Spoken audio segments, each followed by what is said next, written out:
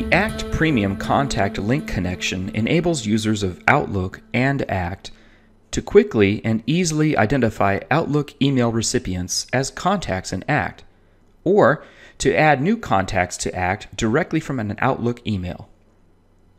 Users can see past interactions with known email contacts directly from within Outlook, including activities and history items. ACT history records are created from communications in Outlook, with the text of the email being attached to all contact records. Additionally, users can create and schedule ACT to-dos with known contacts in the email. Here's how it works. First of all, you need an online Outlook account for this to work. I'm going to be using my free Outlook.com account just to demonstrate this connection. From the ACT Connect page, locate the ACT Premium Contact Link connection, and then in the box on the left, click the Get Started button. This page tells you all about the ACT Premium Contact Link. When you're ready, click the Install App button. What we want to do next is click the Add button here to continue. This will install the ACT Premium Contact Link to your Outlook account. To do that, we need to enter the email address for the account we're trying to connect. Click Next to search for it.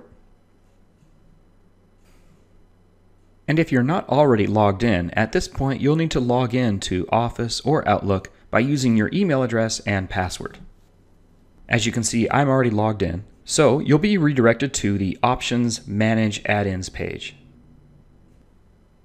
From here, click the Install button. Outlook gives you a couple of instructions here. After you've read those, click OK. We can see now that the ACT Premium Contact Link has been installed and it is currently turned on. So let's go back to any current email that we have. I can see that I have a new email from Charlie Jones, so I'll click it to open it. Now, underneath the sender information, you should see the ACT Premium Contact add-in. Let's click this link. At this point, we need to log into ACT using our username, password, database, and the web server that we have on our installation.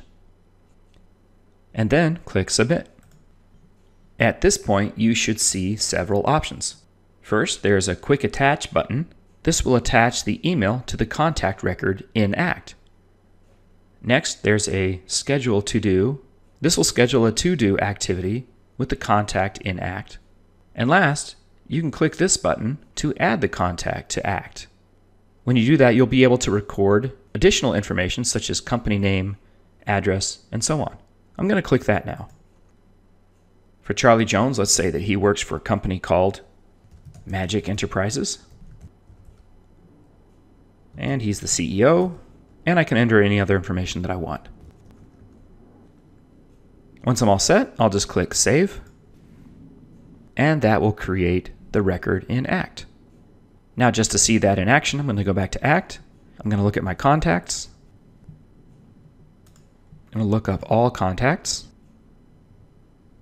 and go to the list view. And now I can see that Charlie Jones has been added to my contact list. So as you can see, connecting to Outlook from ACT Connect is easy, and it keeps all of your contacts up to date.